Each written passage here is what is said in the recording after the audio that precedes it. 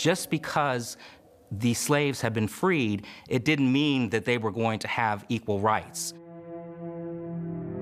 After the Civil War, you had formerly enslaved Americans that were just really set out to fend on their own. They had been separated from their families. They didn't have jobs for the most part. They did not know how to read and write. African Americans had to begin to work hard just to become citizens of this country. They needed to be educated. They needed to be given health care. And most importantly, they needed jobs. And what skills did they have for the jobs that might be there? The system of sharecropping formed shortly after the Civil War, and the Emancipation Proclamation freed Southern slaves. The whole labor process after the Civil War for free people goes through stages. You know, at first it's that contract that the Freedmen's Bureau is helping to negotiate. Then you start to see in some of the labor contracts something that approaches what we'll eventually call sharecropping. Because I was a slave, I don't own any land. I don't own a home. I don't own much of anything. For 20 years, I had been a slave. I'd been involved in agricultural labor, but you can't farm without land.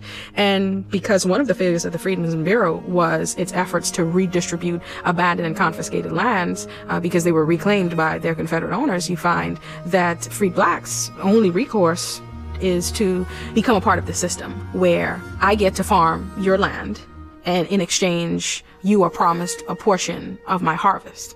Which sounds really good, but I don't have any power in that. One, I have to farm your land. Two, I need supplies to farm your land, which means I probably am running up a credit with you. Three, you're the one that's keeping track of the credit. And four, I'm going to probably have to sell my crop to you anyway, and you're going to tell me what it's valued. You're going to take whatever portion of it that you want, and I might be upside down at the end of every season, which means that instead of you owing me, I now owe you. And attached to that, this horrible cycle of debt is really the perilousness of agriculture and farming, because I can't guarantee a good season. I can't guarantee there's not going to be a drought, there's not going to be a rain, there's not going to be a bug that comes in and swallows up the crop.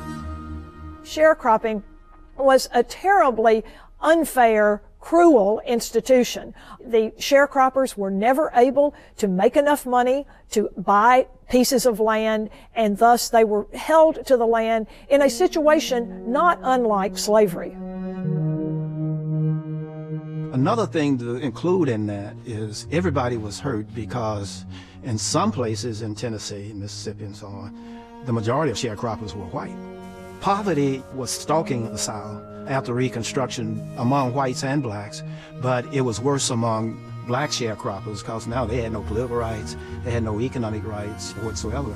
And many felt like they'd been promised land by the Union Army, like General Sherman's Field Order 15 promised to distribute land in 40-acre plots to former slaves. But that didn't happen, either through the Freedmen's Bureau or anywhere else. Instead, President Johnson ordered all land returned to its former owners, so the South remained largely agricultural, with the same people owning the same land, and in the end, we ended up with sharecropping. Let's go to the thought bubble. The system of sharecropping replaced slavery in many places throughout the South. Landowners would provide housing to the sharecroppers. No, thought bubble, not quite that nice.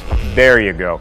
Also tools and seed, and then the sharecroppers received, get this, a share of their crop, usually between a third and a half, with the price for that harvest often set by the landowner. Freed blacks got to control their work, and plantation owners got a steady workforce that couldn't easily leave because they had little opportunity to save money and make the big capital investments in like land or tools. By the late 1860s, poor white farmers were sharecropping as well. In fact, by the Great Depression, most sharecroppers were white. And while sharecropping certainly wasn't slavery, it did result in a quasi-serfdom that tied workers to land they didn't own.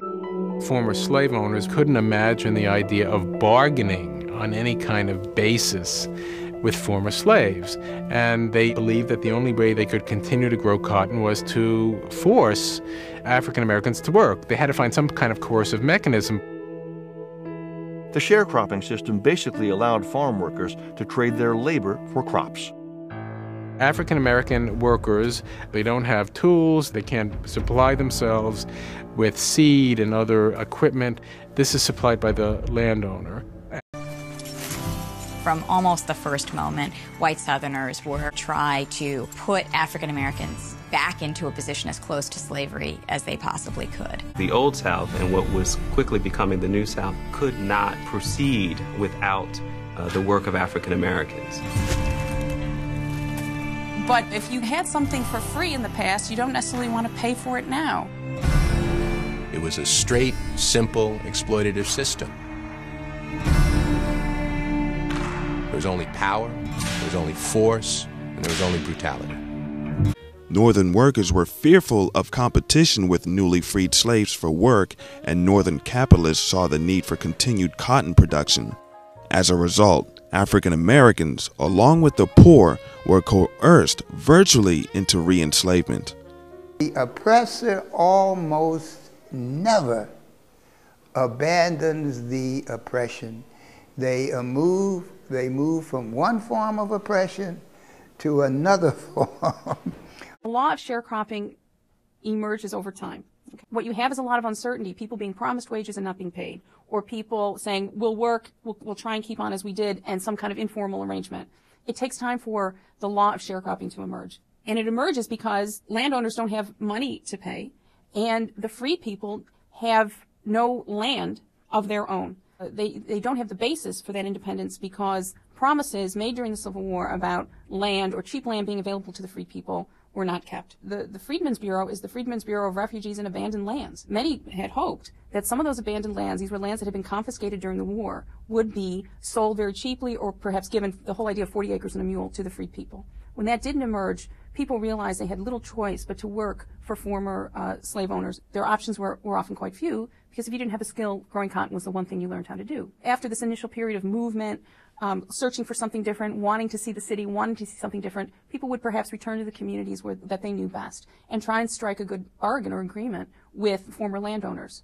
So landowners who don't have money, freed people who need to survive, come up really with this bargain called sharecropping. A sharecropper will agree to work for a percentage of the proceeds of the cotton, of the sale of the cotton crop. And so you're not a wage worker, you're not paid wages, and you don't own the land, but you're allowed to live there and work the crop, and then you get a proceed once that crop is sold. Civil War amendments, beginning with the 13th Amendment in 1865 and ending with the 15th Amendment in 1870.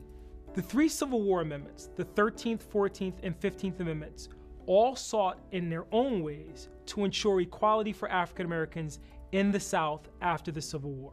The 13th Amendment abolished slavery. The 14th Amendment granted African Americans citizenship. The 15th Amendment outlawed discrimination in voting rights. Contrary to popular belief, the 15th Amendment does not grant the right to vote to anyone. It simply outlaws discrimination in voting based on race, color, or previous condition of servitude. Congress failed to provide enforcement for the amendment originally. Enforcement did not come until 1870 with the passage of the Enforcement Acts of 1870 and the Ku Klux Klan Act of 1871. Although formally ratified in February of 1870, African Americans were still denied the right to vote by a variety of means by Southern states. These included things like the poll tax and literacy test. In 1865 and early 1866, these new governments in the South, all white governments created by Andrew Johnson, going to have to deal with the situation of the former slaves. What is their status going to be? What rights are they going to have? And so they passed these laws to regulate the conditions of the former slaves. So the black codes are really an attempt to use the power of the government to get the plantation system going again. Not as slave labor, that's gone, but as forced labor, where blacks would be paid some minimal wage, but they would have no alternative but to go to work for white employers. They don't go into effect. In fact, in early 1866, Congress passes the Civil Rights Law, which actually says that all laws must apply equally to all citizens. And that abrogates all these black codes because they're only for blacks. But they're important as a sign of what the white South has in mind for blacks unless the federal government comes in and protects them. Now, they give them some rights. They're no longer slaves. They can't be bought and sold. Their marriages are now going to be legally recognized as they weren't under slavery. They can own property in some states. Actually, Mississippi barred them from owning land. But that's it. They had no right to vote. They had no right to serve on juries. They had no right to testify in court in cases involving white people. They could not own guns the way white people could. And most importantly, they had to go to work for white people. They had to sign year-long labor contracts with a white employer. Otherwise, they would be called vagrants, arrested, fined, and if they couldn't pay the fine, they'd be auctioned off to some white person who could pay the fine. So in other words, a black guy with land working for himself, that's illegal. You got to work for a white employer. He'd be arrested as a vagrant and sold to a white employer, basically. They couldn't go to work for themselves. They couldn't follow a trade, something like that. That's why Mississippi barred them from even owning land, so that they had no alternative but to work for white planters. So the black codes are a very, very restrictive idea of what freedom really would mean for these former slaves. By the 20s, nearly 500,000 African American workers left the South for industrial opportunities in northern cities. In the midst of the 1930 Depression, an underground armed movement erupted. An organized alliance of tenant farmers known as the Sharecroppers Union, created by the Communist Party of the USA, formed in an attempt to demand rights for sharecroppers. By 1936, the union expanded to include over 12,000 members throughout the Deep South. Members endured murderous attacks from mobs and sheriffs. Some sharecroppers fought back, resulting in casualties on both sides.